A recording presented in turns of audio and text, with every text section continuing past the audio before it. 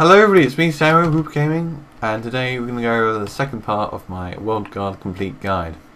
Now this part we'll be going over the region commands, all the commands in game, and how all the stuff works. So without further ado, let us begin.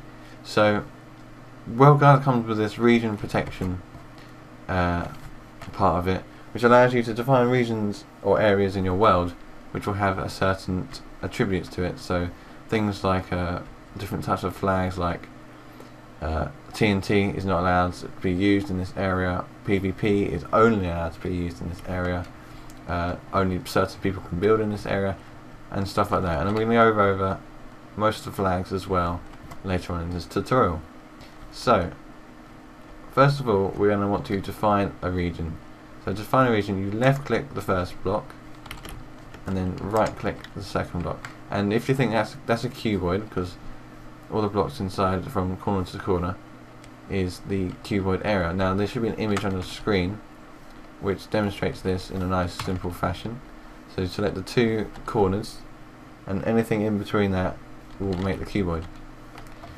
Another way to do it is to left click the first block, already done that one, right click the second, and then you notice that I've only done the bottom floor. What I can do is expand it upwards. So if I do / expand the amount, so say 6, reverse amount which would be 0 because I don't want to go down, but if I wanted to go down I could have another value, and then direction, so up.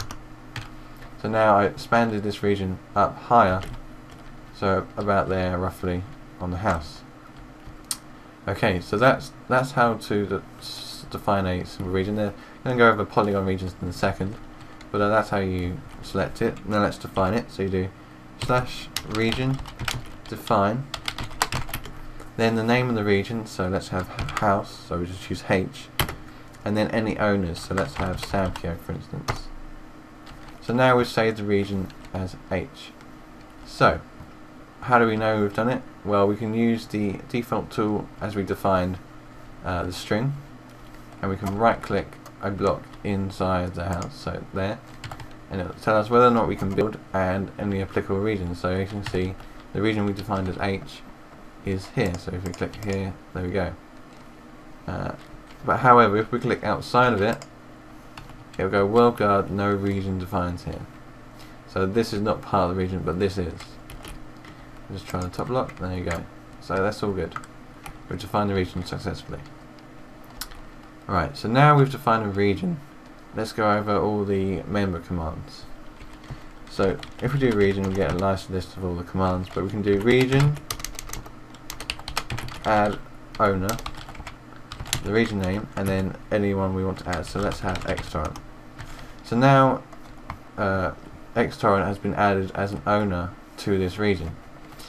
What an owner means will mean that they can add or remove members to their region, they can set flags to it, and they can set priority and stuff, provided they have the appropriate permissions.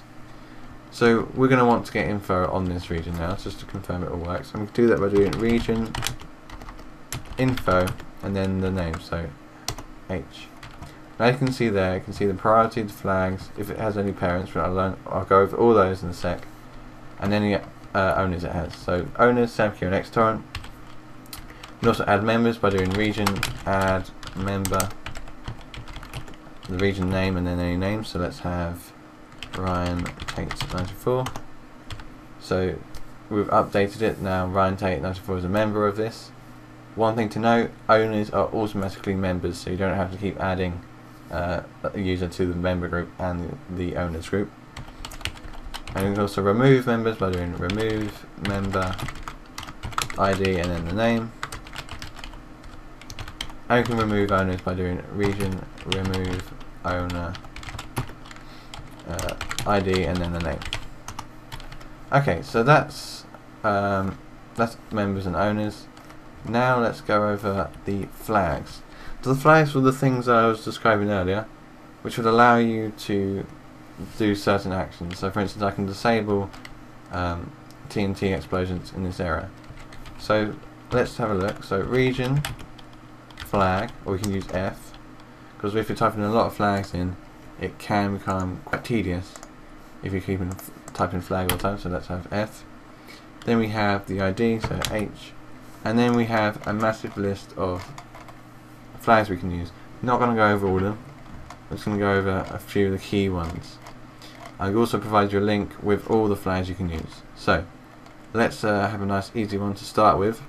Let's have the greeting flag. So type in greeting, that's the name of the flag, and then we type in the string that will be shown when someone enters the region. So welcome to the house. So now when I enter the region, or any player, it'll say welcome to the house, which is quite good. And we can also add a farewell by doing region FH farewell. Goodbye, that's the flag, and there we go. And then when we leave, it'll say goodbye, because we've defined that text for the farewell tag. Okay, so they're the two ins and outs flags. We can also have things like, let's have TNT for instance.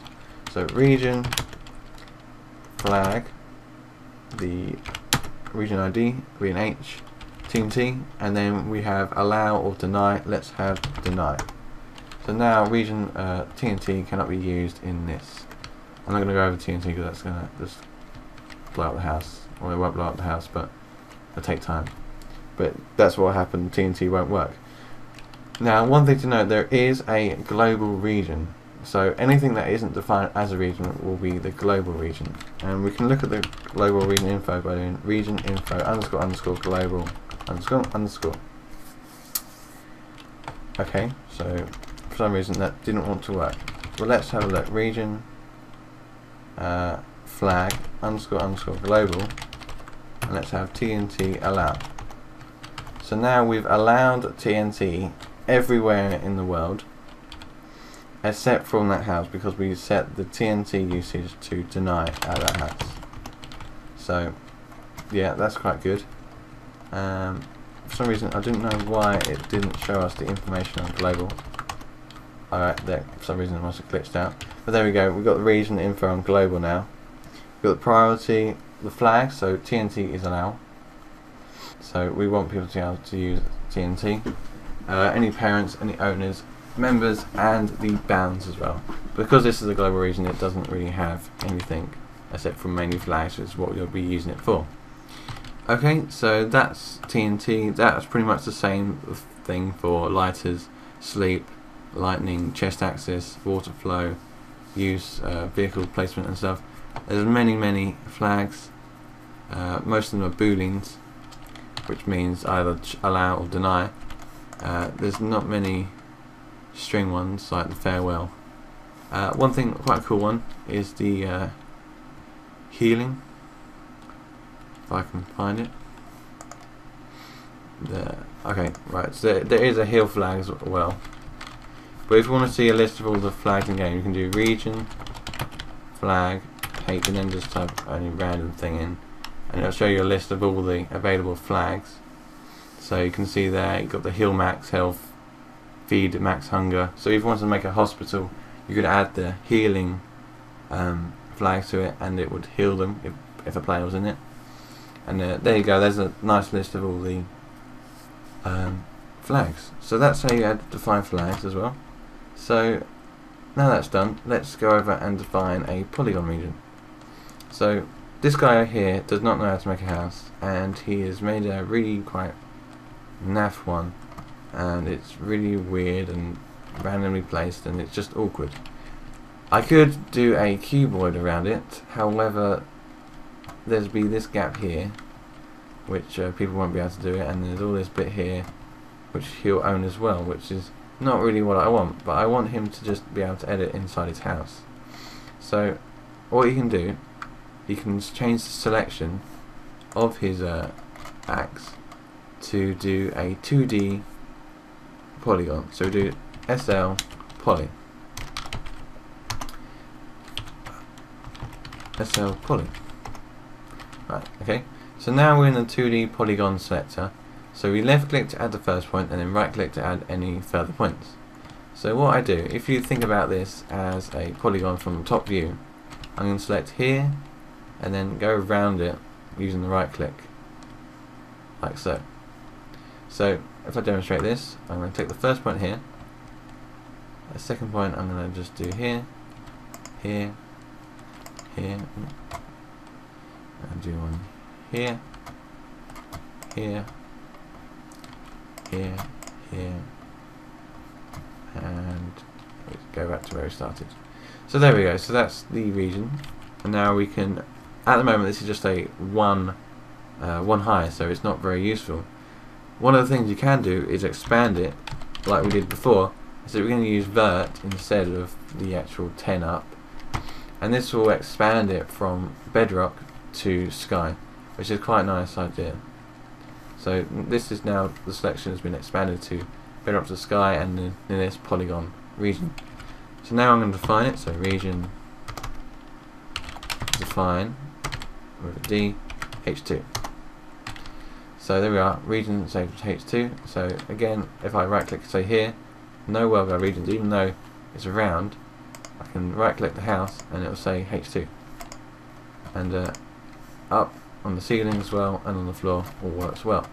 So that's good. So that's how you do a polygon selection. To go back to cuboid, you do SL and then cuboid, and now we've gone back to cuboid selection mode. Okay, so now we're going to go to quite a nitty gritty bit of it, and this is going to be the priorities and childs and parents. Okay, so here we have we're going to have two regions inside a region. So let's define the first region. This is going to be the parent. Parent is basically the bigger region, and it is the region which will have regions inside it. So let's define this as region define, and then let's have P for parent. Oops. Let's remove that. Alright, the region remove is region remove and then P. So that's how you remove regions. What I forgot to do here was expand it vertically. So expand vert region define P. So now it expanded it vertically from bedrock to sky, and now we're going to do this one here. So it's around a little house. Region define. Let's have H. Let's have C for child, and there we are. So now we have one region called P. So there you can see applicable regions P. Right click here. This one's got two regions. We've got child, or the region C and the region P. So some problems will occur if, say, this one has TNT but this one doesn't, and vice versa. So what we can do is set priority for flags and have child flags. First thing I'm going to do is the parent and child. So let's define it first, and then I'll go over what it actually does. So region set parent. So we're going to set the parent of child. So this will be the child ID, so C, and then the parent ID region, which would be P. And now we can set the C to P. That's a tongue twister. But basically what we've done is we've made this smaller region a child of this one. So this bigger region could be like the town, and the child region is like a house. Now what will happen, the bigger region gives all of its owners to the child region. Okay, so someone can own this house and edit in this house, right? But they cannot edit in the town, which will be quite useful if you don't want griefing. However, if they own the town, they will be able to edit anywhere in the town as well as in the region. So it inherits its owners. It also inherits flags as well. So for instance, if this child region had no flag to denote fire spread, so say fire spread was on everywhere. If I had this region added a flag so that fire spread was turned off in this town, then this smaller region would inherit the fire spread, and it also too would not have fire spread allowed either, which would be quite good again with making towns and cities and whatnot. So that's that. We can also add priorities. Okay, so the region set priority will allow you to set a rank almost for the regions. The higher the number, the higher the priority, and the higher the priority, it will override any owners and members and override any flags. So we're going to set the priority with region set priority C, and let's have, say, 20. It just has to be larger than the other one, and this one is 0, so 20 is larger than 0, so this will have priority. So for instance, if we had an issue where let's have TNT is denied in this this village, so this will sometimes override depending on what happened, and the child region will have TNT allowed, for instance, but it won't work because of this region here is covering up this one. So what will happen, the priority will override the village's priority, and we can allow it to use TNT in that region. So that's how priority works. You can have negative numbers, there's no limit on the numbers. Well, there is a limit, but this shouldn't be a problem. So you can have negative numbers and positive numbers, but the higher the number, the more priority it is. So that's a general gist of the region commands, priorities, flags and whatnot. The best way to do it would be to do it yourself as well. Have a play around with it on like a test server possibly, and then just see how everything works, what all the flags do, and again I'll provide a link in the description to all the flags. So that's that. One last thing to do before we end is just the general other commands. So we've got God, and then the player name, so Samkio, and then that makes me invincible. I can do ungod, and that will not make me invincible. Got heal player, and that will give you full health. Slay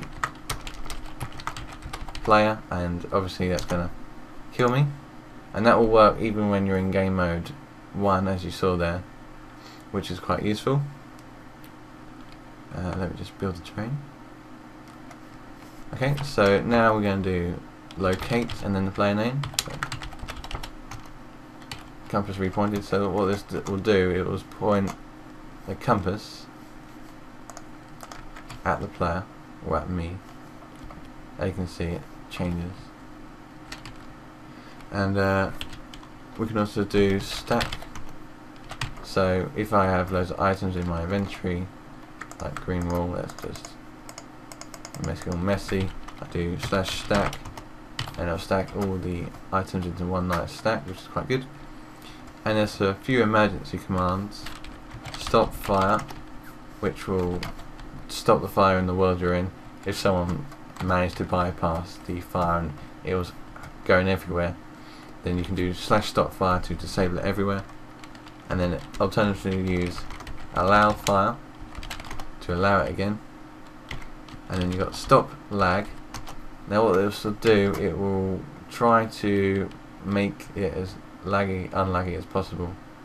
It will remove entities, it won't do stuff like water flowing, as you can see there, and it will just try to prevent stuff. So if you've got like a high load for some reason and you want to try and prevent lag, then that's the command you want. Just to stop the stop lag command, you do stop lag -c, and now you can use water again and entities will return. And I believe that is all. Hope you enjoyed. It's quite a long, lengthy guide. I hope it's given you an insight into WorldGuard. It's quite a big plugin, like I said, so play around with it, find out new ways to do stuff, things to do with priorities and region commands. But that polygon selection would be a quite useful one that I recently found out while I was doing this guide. So that would be quite useful, and then the child's and parents as well. But yeah, so thanks for watching. Don't forget to like, subscribe. This is with me, Samkio, WoopaGaming, with my WorldGuard guide, signing out.